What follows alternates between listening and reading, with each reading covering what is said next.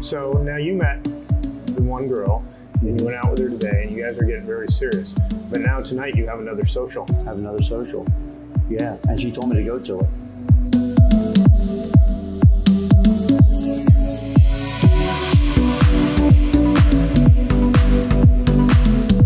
All the group, the guys, and everybody had their date, so it was kind of And everybody was kind of in the exact same situation. Yeah, and same with the girls. They were all in the Yeah. exact same situation, all on their first dates. when you can share your life with somebody, it's special. When you have an opportunity to work for something besides just yourself or your bills, to bring a girl to America, a girl to fulfill your dreams, a girl that is your girl that you think can make you a happy man, sitting on the couch and writing letters is not the ideal way of doing it.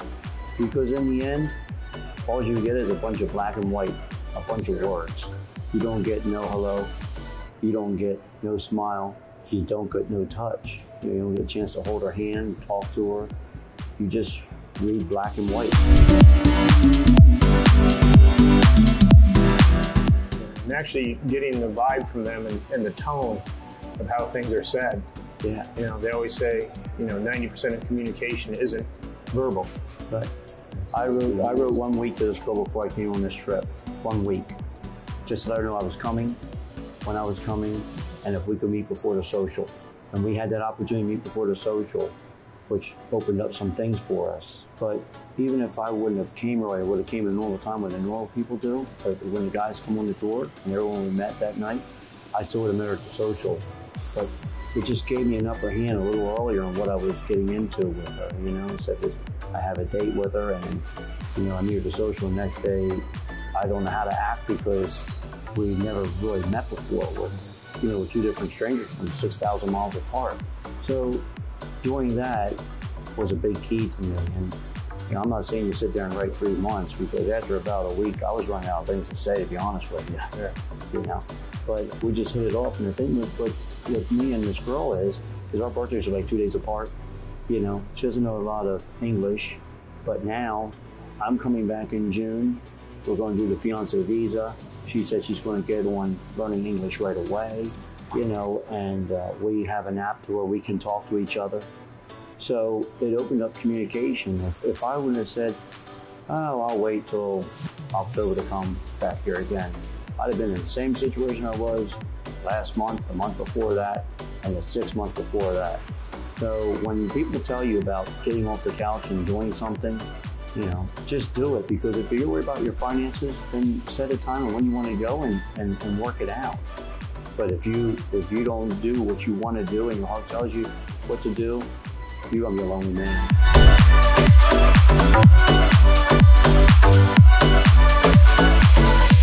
What made you decide to do this over trying to date in America?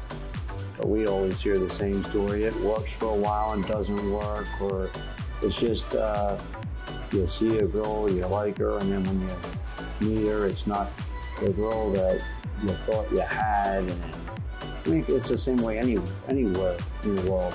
But I wanted to come here because a lot of my friends and their girlfriends are Spanish, and they know English. So this girl here, we'll know English by the time the visa process starts and everything gets going. But she has a connection with somebody, even though it's a different dialect. The same words are just the same, just a little different here or there.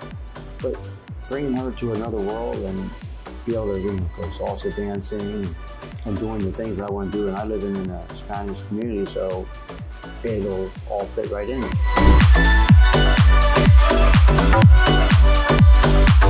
So now you met the one girl, and you went out with her today, and you guys are getting very serious.